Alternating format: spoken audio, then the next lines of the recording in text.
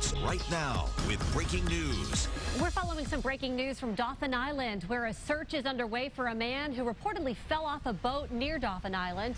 News 5's Katerina Lukatich is on the west end of the island to show us what is going on. Katerina?